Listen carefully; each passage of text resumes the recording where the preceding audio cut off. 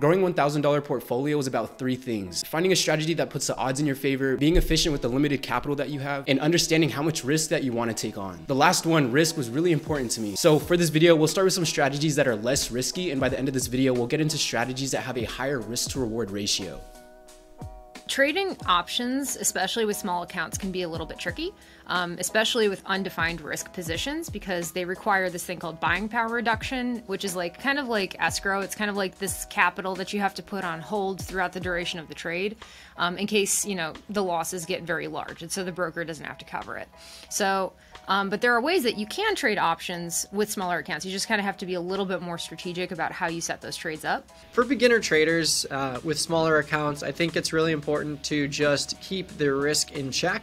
So with $1,000, you can trade spreads from an options trading standpoint. You can trade debit spreads, credit spreads.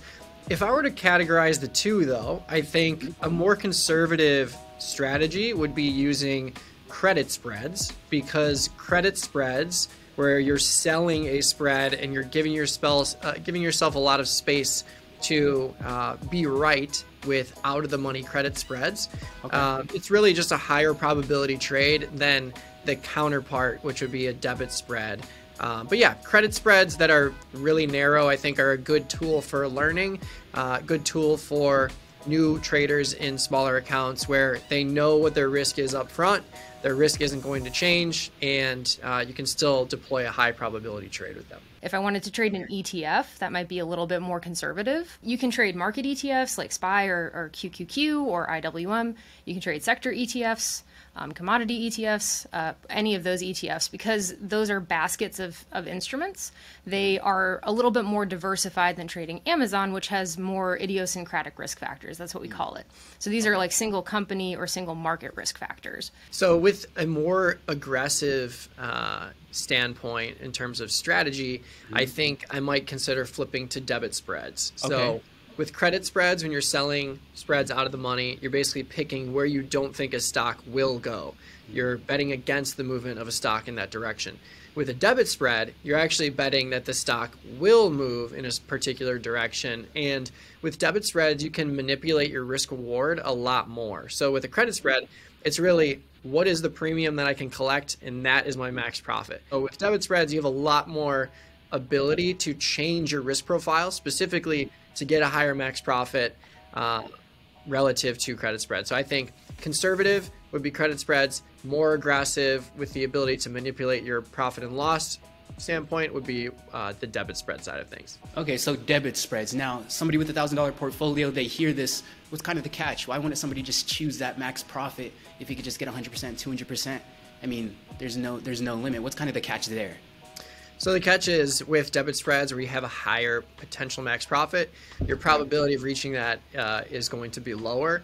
And where you realize max loss with a debit spread is likely going to be closer to the current stock price than maybe a credit spread would. So credit spread, giving up max profit for space and the ability to be right in a number of different ways.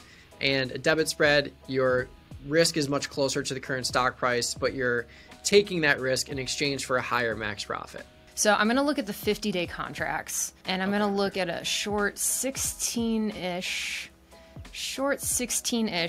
delta strangle. My probability of profit is around like 75%. So which is great. So basically I make money when I sell this position if Amazon stock price stays between $70 and $105 within the next 50 days.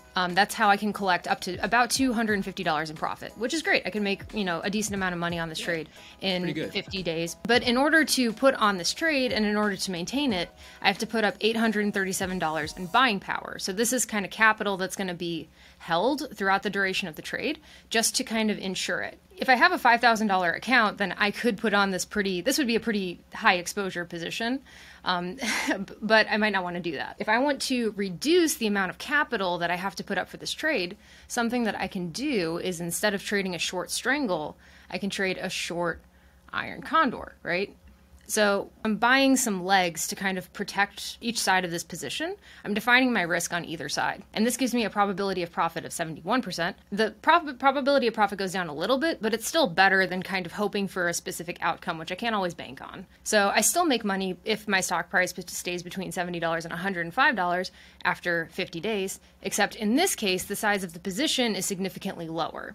So in this case, I only have to put up $400 in buying power because my risk is defined, and I can collect up to $1 in credit or up to $100 in credit for 100 shares of underlying. So now I can invest my $400 in this one position, and there's about an 83% chance that I'm going to collect half of this initial credit, which is $50. So if I'm trying to invest $400 and make $50, this is a way to do it with a little bit more certainty, although there is more risk to that, right?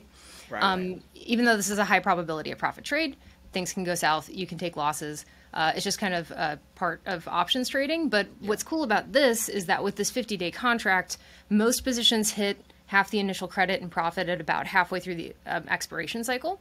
So that would be about 25 days from today, or the day that I put the trade on, which is about 3.5 weeks from now.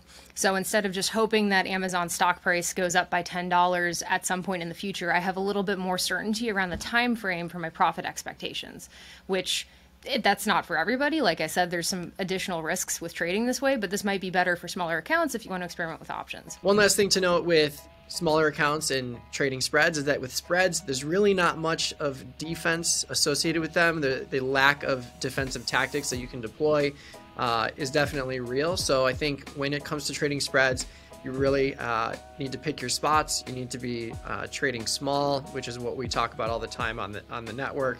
And all these things help us avoid variance. They allow us to absorb bad weeks, bad months, where we're not taking huge chunks in terms of risk of the portfolio. We're keeping it small so that even when we run into situations where we have a couple losers in a row, it's not going to be devastating for us from an overall portfolio standpoint. So to summarize, options make growing a small account unique because you don't have to be exact with where the stock price will be. To get your dollars to stretch further, watch the video on buying power reduction in the description. If you want to be risk averse, trade ETFs and watch the video down in the descriptions about trading credit spreads. If you want to be more aggressive with risk, check out debit spreads, but understand they're harder to defend. Mike's video on debit spreads is in the description.